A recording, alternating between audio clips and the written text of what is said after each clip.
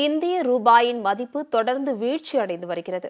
வர்த்தக நேர தொடக்கத்தில் மும்பை பங்கு சந்தை குறியீட்டு எண் சென்செக்ஸ் சுமார் 100 புள்ளிகள் உயர்ந்து 38,989 புள்ளிகள் என்ற இதுவரை இல்லாத உச்சத்தில் இருந்தது.